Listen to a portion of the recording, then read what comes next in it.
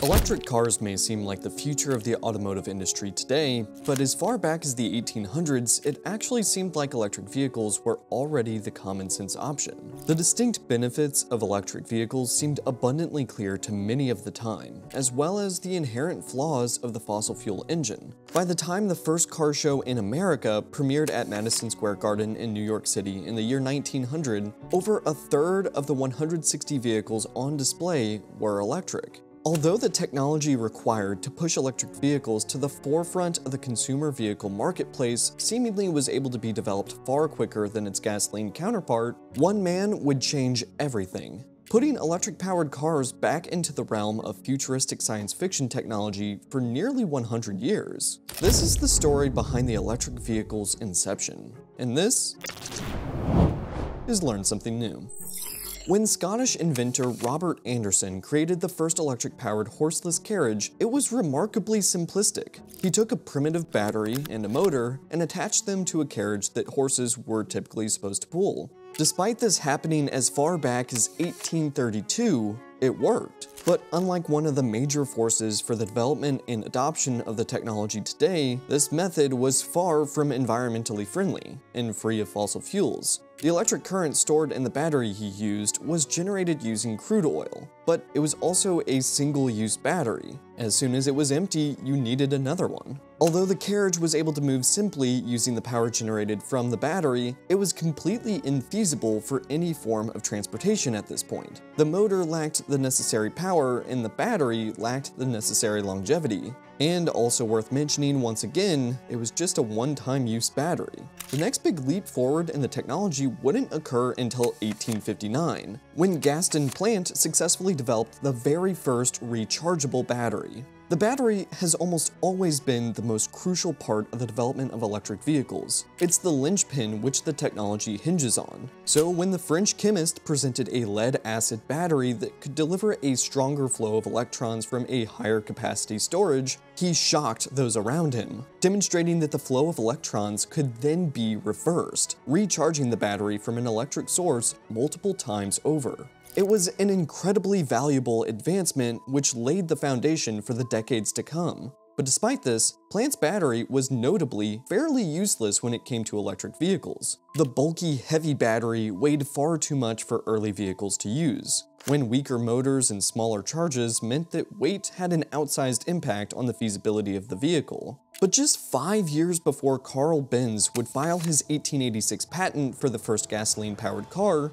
another significant advancement was made to battery technology that would bring the electric car to reality. Camille Faure, yet another French chemist, dedicated himself to the improvement of the revolutionary lead-acid battery after working for years as a chemical engineer at the Cotton Powder Company in England, making high-yield explosives and detonators. A trip to the Paris Exposition of 1878 gave Faure the idea that would lead to him using lead plates coated with paste oxides, sulfuric acid, and water, which were then cured. This design greatly improved upon Plant's, allowing for a higher capacity charge packed into a significantly smaller package. Not only could these batteries fit onto a carriage, but several of them could be installed with a manageable impact to the carriage's performance. And after the new battery made its debut, a carriage maker based out of Paris would jump at the opportunity to put it to the test, crafting custom buggies using the batteries. By 1883, he was able to start selling the electric-powered vehicles, still 3 years before the first gas-powered vehicle came to fruition, though he wouldn't really be able to mass-produce them until 1893.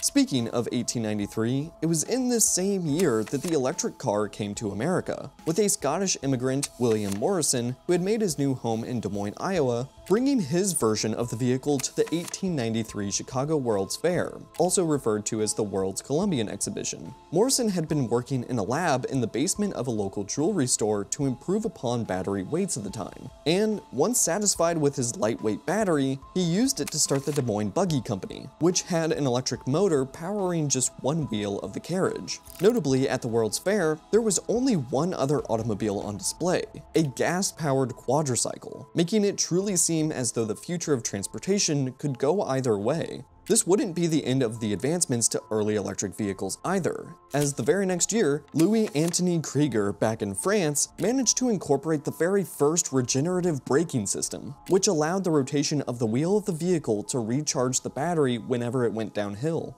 It was promising technology like this that made the electric vehicle seem like it was the better choice to use. By 1897, New York City jumped at the opportunity to propel itself into the future. Prior to this point, Manhattan was generating a lot of poop, as the 150 horses used for transportation took people from point A to B throughout the day. Each horse could excrete dozens of pounds of excrement daily. The city knew that as they were growing, vehicles could provide a cleaner form of travel that had the potential to not only replace horses, but perform even better than the horses had as the technology improved. So a taxi service was formed. But when looking at whether to use electric or gas-powered cars, the choice seemed obvious. In those days, gas-powered vehicles had to start using a crank that was attached to the engine at the front of the vehicle. It was difficult and sometimes it just didn't work. Even when it did, the engines tended to be loud and put off a foul-smelling emission. Electric vehicles, on the other hand, started with the flip of a switch and moved silently through the streets. Whenever the battery of an electric-powered taxi was low, they would just bring it back into the shop and replace the battery with a fully charged one, getting the vehicle right back out onto the streets. It really didn't matter if the battery could only go 25 miles on a single charge when they were able to replace the battery more quickly than the time it would take to swap out a horse. By 1899, the Manhattan taxi cab service had grown to over 100 vehicles, but it didn't mean that things were going perfectly. In May of that year, one cab driver was arrested for speeding down the street at 12 miles per hour, far too quick for the local ordinances. A few weeks later, one of the quiet electric taxis struck and killed a man as he crossed the street. In fact, it wasn't the technology that would bring an end to the New York City taxi service, but rather poor management. As the electric vehicle company, which had been sourcing the taxis, tried to expand beyond the Big Apple, its mismanagement became clear.